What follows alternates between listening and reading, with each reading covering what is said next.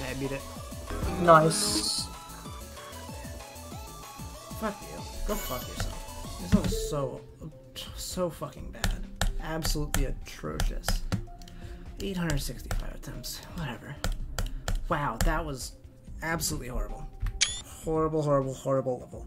And it sucks because there's so much potential here. Like, a large majority of this gameplay is really fun. But pretty much every single instance of a wave portal made me want to hang myself. It's so bad. Like, almost every wave, except for like the random like spam wave at like 40 something that's like free. But all of the other waves are just so bad. And they're all complete fucking luck. And it made me want to die.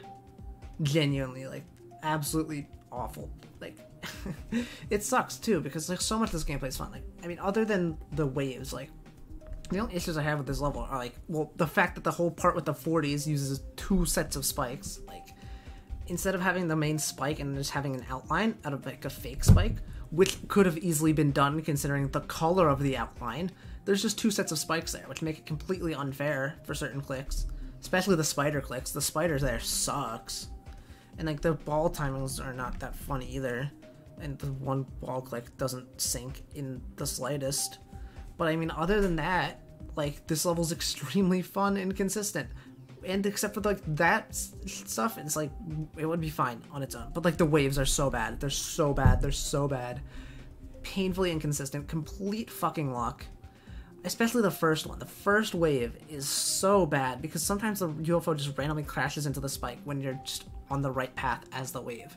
And it's so annoying. I could not recommend this level less. I hate it. It's really bad. If it gets an update that removes every fucking wave portal, yeah, this would be extremely fun and I would recommend it. But that's never gonna happen, so yeah, steer clear of this at all costs. It's extremely bad. GG.